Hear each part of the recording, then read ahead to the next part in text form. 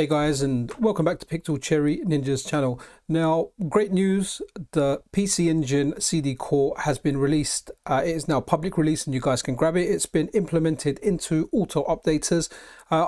As the core's been released, I've received a lot of comments on my videos, my posts, some DMs regarding some people that are having a great experience and a lot of people that are still having issues with it. So I'm just going to run through a process now. Hopefully if you follow it step by step, you'll get the same results that I'm going to get. So what I've done here, over here in the top right, this is a memory card that I use for testing. It's a 128 gigabyte memory card, and I've got it, as you can see, set to exFAT. Now the only thing I've done with this memory card is I put it into the Analogue Pocket and switch the Analogue Pocket on, which then creates these folders. So we're going to go through a little bit of a process. We'll go through it together. This here is my downloads folder. So you can skip some of the steps, but I literally just want to do it is if you're completely new to this and you've got absolutely no idea, then this might help you. I'm not a technical expert. I'm not a technical expert. I'm just an end user, but I'm fortunate enough to have a little bit of experience and access to people that have a lot of experience. Before I start, I'd like to send a massive shout out to Adam Gastinho, Mazamars, Matt Pannella, whose update we're going to look at shortly, Retro Driven, and Neil Morrison, as well as Terminator 2K2. The guys have been working hard on all the bits and bobs that they're doing. They've been helping me to some extent, answering my questions and just being patient. So anyway, now that that's out of the way, I'll leave a link to this in the description of the video. So we're gonna do Matt Pannella's one. I've previously on the channel, I've done Pocket Sync, I've done Retro Driven's one. I've not really tried Matt's one. I tried it a few days ago and honestly I absolutely love it. So now there's 3 updaters that I use and I go in between. So anyway, once you're on this page, I'm using a Windows version. I don't have a Mac. The only Linux machine I've got, or Linux machine, however you say it, is the Steam Deck, and I'm not too confident with it. But we're gonna go ahead and we're gonna download the Windows version of it. Yeah, okay, so we have got that here. No, so let's keep that. Okay, so it's going to flag up as a virus, but what we'll do, a little bit of due diligence, we'll just scan that. So this is real time. Sorry, that's on my other screen. So we'll have a look at that. No threats found. We're good with that. Now I'm trying to do this tutorial in real time because I actually done it earlier where I got everything to work, and I just recorded it, and to do a voiceover is a little bit more difficult. At least if I'm doing it, then hopefully I'm going through the process step by step. But once we've scanned that, we know it's clean, go ahead and unzip that, which we're going to do now. So extract files, and okay, so that should show up here. Sorry, you didn't see the extraction window. I've got a dual screen set up and everything kind of defaults to our main screen, but there you go. We've unzipped it now anyway. So that's the Pocket updater. So what we want to do now is Matt Pannella's one, I found at least best, is to put it on the micro SD for your Analogue Pocket, on the root of it. So let's just copy this over here. So right, okay, so what we've done now, so this is our Analogue Pocket SD. I'm using a new SD. Again, you can just add this to an existing SD. I'm just doing it. It's just easier for me to do it and just kind of show a clean way of getting the games and the games and the actual core on. So let's go ahead and run this executable. Again, it's showing up on my other screen. So let's bring that over here and just do that. Okay, so now, okay, what would you like to do before? Okay, so right, install cores, yes, no, ask. Okay, so generally I would do yes and I would install everything it throws at me. If I don't want something, cool, I can live with that. Pardon me, I'm just gonna put my phone on vibrate because I just heard a notification. I don't want it to interrupt the video again. Okay, so let's just do ask. So here's a number of cores. I'm gonna skip loads of them. Okay, so let's skip this core. And what I'm looking for is Mazamars. Here we go. Got Mazamars Amiga, Neo Geo Overdrive. Okay, we've got the PC Engine CD. Yes, this is the core that we want. Okay, now I'm just going to hold down no. We might get a whole bunch of no's at the bottom. Let's have a look. Okay, cool. That's good. All right, we're on the next one. So now what we want to do is we've chosen our core. We want to now update all. So let's select 0 and enter. And here we go. Now, it always checks for firmware updates and get that. I don't know if you can turn that off or not. I generally prefer doing my firmware updates manually myself on a separate SD card, and that's something that I'll do. So I'll delete the firmware update, which you can see it's going on there. Okay, so we did it. Okay, cool, we did it. So let's exit this. Let's exit. Okay, and 5 and exit. Okay, so we're out of this. We don't need this window anymore, so let's get out of here. So what we're going to do now, so now we have got the core on there. If we just go in and have a look, we'll have folders created. So we've got a PC Engine CD, we've got the common folder created. So this is where your games will go, in the common folder, and we'll add some games to that shortly.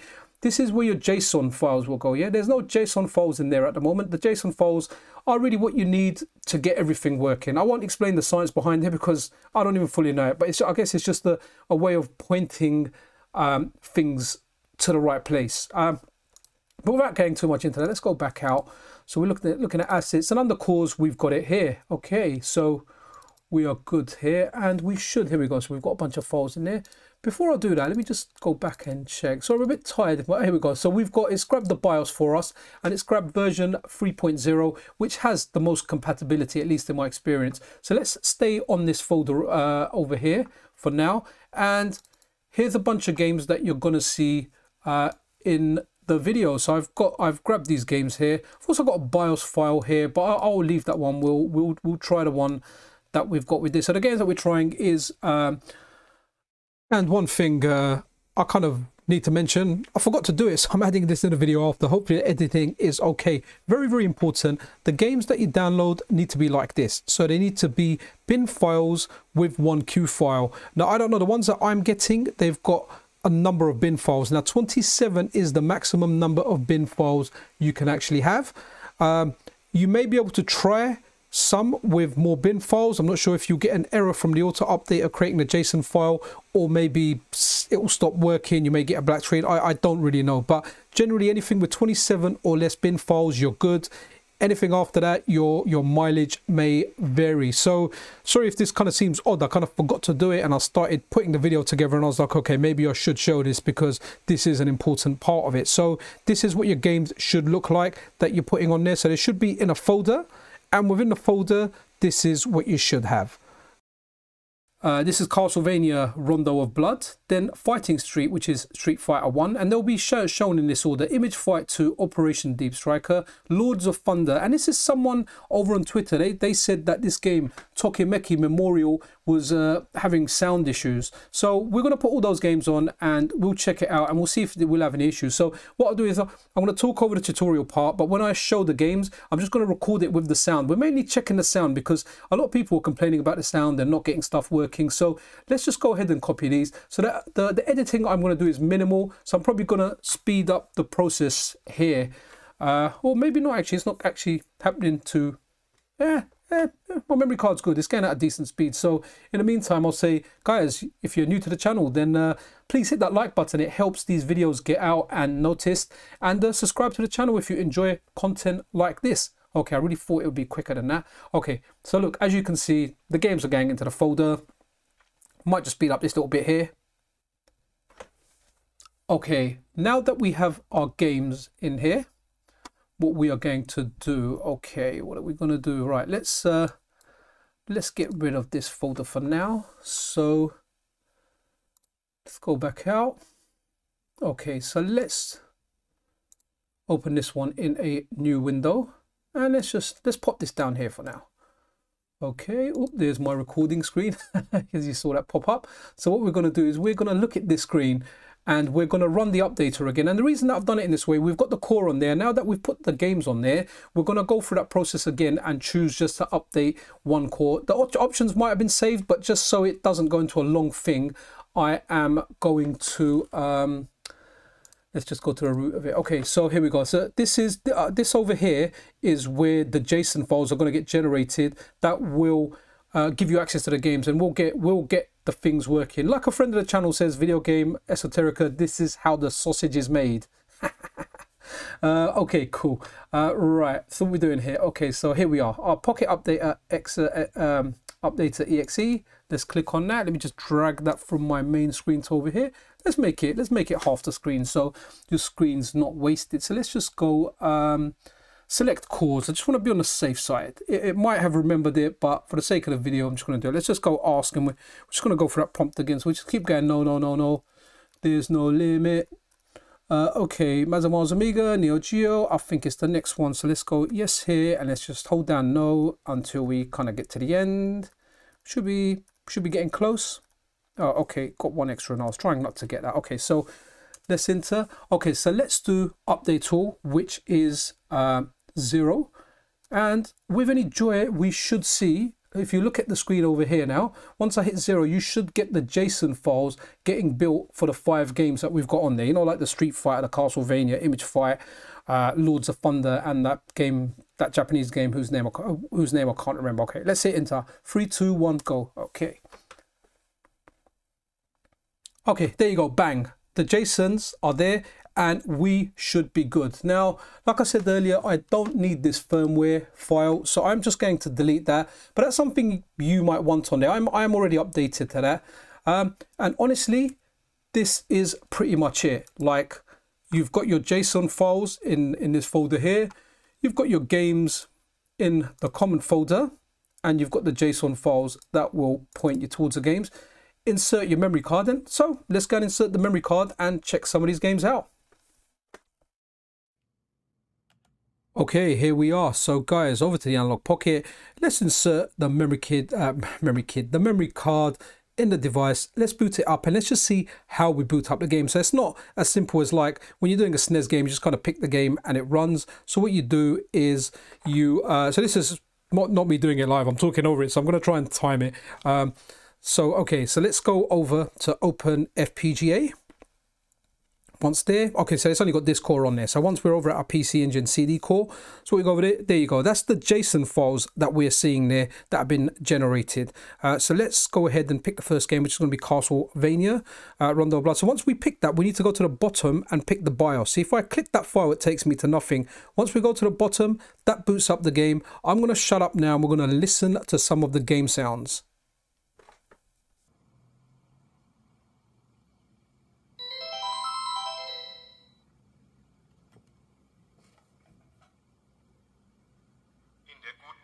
Zeit lebten die Menschen noch ruhig und in Frieden. Niemand glaubte, dass es in Zukunft zu einer Bedrohung kommen würde.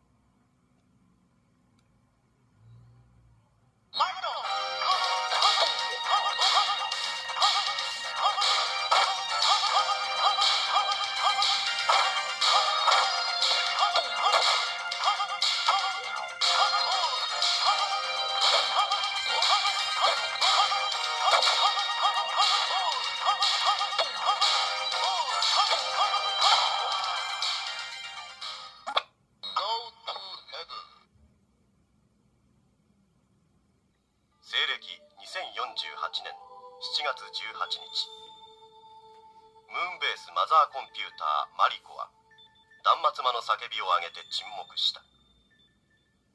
人類には再び平和が戻り、人々は荒れ果てた地球の復興に全力を尽くし、そして3年の歳月が流れた。